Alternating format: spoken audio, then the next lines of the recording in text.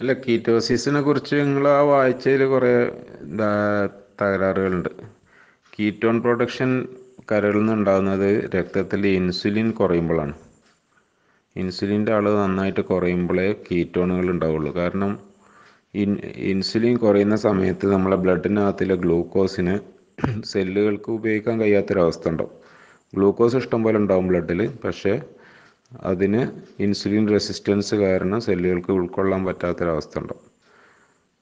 അതാണ് യഥാർത്ഥത്തിൽ കീറ്റോൺ ഉണ്ടാകാൻ കാരണം. അപ്പോൾ ഇൻസുലിൻ റെസിസ്റ്റൻസ് അല്ലെങ്കിൽ ഇൻസുലിൻ്റെ അഭാവം കാരണം ഗ്ലൂക്കോസിനെ സെല്ലുകൾക്ക് ഉപയോഗിക്കാൻ പറ്റാതെ വരുമ്പോൾ ഫ്യൂവൽ സോഴ്സ് കട്ടാവുമ്പോൾ ശരീരം ഒരു അൾട്ടർനേറ്റ് ഫ്യൂവലിന് പുറത്തേക്ക് വിടുകയാണ്. കരളിൽ ഡെപ്പോസിറ്റ് ചെയ്തിരിക്കുന്ന ഫാറ്റിനെ ലിപ്പോലിസിസ് കൂടെ കീറ്റോണുകളായിട്ട് മാറ്റി രക്തത്തിലേക്ക് വിടും. ഈ കീറ്റോണുകളെ നമുക്ക് ശരീരത്തിലെ സെല്ലുകൾക്ക് ഊർജ്ജമായിട്ട് ഉപയോഗിക്കാം. ഇതാണ് നോർമൽ കീറ്റോസിസിൻ്റെ പ്രോസസ്സ്. അപ്പോൾ നമ്മൾ കീറ്റോസിസ് കൃത്രിമമായിട്ട് ഉണ്ടാക്കുകയാണ് LCHF കൂടെ.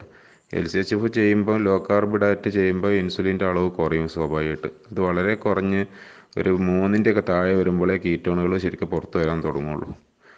അങ്ങനെയാണ് നമ്മൾ ഈ കീറ്റോസിസ് കൃത്രിമമായിട്ട് ഉണ്ടാക്കുന്നത്. നോർമലായിട്ട് ഉണ്ടാവാറുണ്ട് കീറ്റോസിസ്.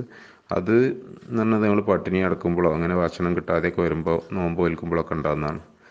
പിന്നെ അതും നമ്മൾ മനഃപൂർവ്വം അല്ലാതെ പട്ടിണി കിടക്കേണ്ടി വരുമല്ലോ, തിന്നാൻ കിട്ടാതെ എവിടെയെങ്കിലും. അങ്ങനെയാണ് ഞാൻ പറഞ്ഞത്. അല്ലെങ്കിൽ നമ്മൾ ഉപവാസം ചെയ്യുമ്പോൾ നമ്മൾ മനഃപൂർവ്വം ചെയ്യുന്നതാണ്. അപ്പോഴും നമ്മൾ കൃത്രിമമായിട്ട് ഉണ്ടാക്കുകയാണ്. കൃത്രിമം എന്ന് പറഞ്ഞുകൂടാ, നമ്മൾ മെനക്കെട്ട് ചെയ്യിക്കുന്നതാണ്.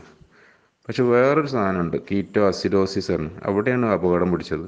അത് എല്ലാവർക്കും ഉണ്ടാകുന്നതല്ല. അത് ടൈപ്പ് 1 ഡയബറ്റീസിൽ അല്ലെങ്കിൽ ലാഡ ടൈപ്പ് ഡയബറ്റീസ് ഉണ്ട്, ലൈറ്റൻ്റ് auto immune diabetes of adult എന്ന് പറഞ്ഞിട്ട്. അത് ടൈപ്പ് 1 മാതിരി തന്നെയാണ്.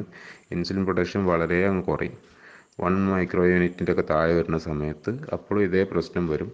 രക്തത്തിനകത്ത് ഗ്ലൂക്കോസ് ധാരാളം ഉണ്ടാവും, ഒരുപാട് ഗ്ലൂക്കോസ് ഉണ്ടാവും, 400-500 ഉണ്ടാവും. ടൈപ്പ് 1 ഉള്ള പ്രശ്നം അതാണ്. പക്ഷേ അതിലൊരു മില്ലിഗ്രാം പോലും നമുക്ക് ഉപയോഗിക്കാൻ കഴിയില്ല ഇൻസുലിൻ ഇല്ലാത്തതുകൊണ്ട്. അപ്പോഴും ശരീരം കണ്ടമാനം കീറ്റോണുകൾ ഉണ്ടാക്കാൻ തുടങ്ങും. അപ്പോൾ അത് അനിയന്ത്രിതമായിട്ടാണ്ട് വരും. കാരണം അത് കൺട്രോൾ ചെയ്യാനുള്ള സാധനം ഇൻസുലിനാണ്. ഇൻസുലിൻ ഒരു മിനിമം ലെവലിൽ ബ്ലഡിലുണ്ടെങ്കിൽ 2-3 ഒക്കെ റേഞ്ചിലുണ്ടെങ്കിൽ ഒരിക്കലും കീറ്റോൺ അമിതമായിട്ടുണ്ടാവില്ല, നോർമൽ റേഞ്ചിലുണ്ടാവുള്ളൂ. അത് നമുക്ക് ബെനിഫിഷ്യലാണ്. അത് 4 മുതൽ 8 വരെ മൈക്രോ യൂണിറ്റ് കീറ്റോൺ ബ്ലഡിലുണ്ടായാൽ വളരെ ബെനിഫിഷ്യലാണ്. അതാണ് നമ്മൾ ന്യൂട്രീഷണൽ കീറ്റോസിസ് എന്നൊക്കെ പറയുന്നത്. അതിനേക്കാണ് നമ്മൾ ലക്ഷ്യം വെക്കുന്നത്.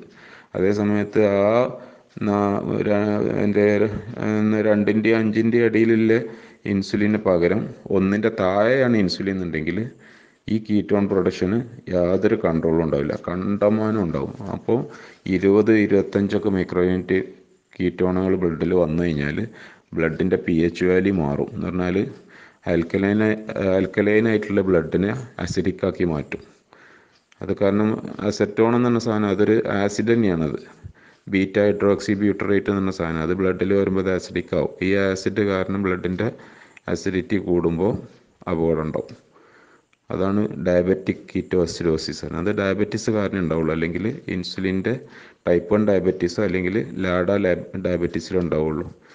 ടൈപ്പ് 2 ഡയബറ്റീസിലുള്ള സാധ്യത വളരെ വളരെ മിനിമമാണ്. ഇങ്ങനെയാണ് കീറ്റോണിൻ്റെ പ്രശ്നം. അപ്പോൾ 93 ഉള്ളൂ നിങ്ങളെ ഗ്ലൂക്കോസ് എന്ന് വിചാരിച്ചിട്ട് കീറ്റോൺസ് ഒന്നും അധികം ഉണ്ടാവില്ല. ആ സമയത്ത് നിങ്ങളെ ഇൻസുലിൻ 1-ൻ്റെ താഴെയാണെങ്കിൽ ചിലപ്പോൾ സാധ്യത ഉണ്ട്, കൂടുതലായിട്ടുണ്ടാവും. അത് നിങ്ങൾക്ക് എന്തായാലും ഉണ്ടാവില്ല. 2-ൻ്റെയും 5-ൻ്റെയും ഇടയിലാണ് LCHFൽ സാധാരണ കീറ്റോൺ ലെവൽ ഉണ്ടാവുക. അതുകൊണ്ട് കുഴപ്പമില്ല. അപ്പോൾ ഞാൻ പറഞ്ഞതെന്ന് വെച്ചാൽ ധൈര്യമായിട്ട് കടന്നു തുടങ്ങിക്കോളൂ ഈ നടത്തം.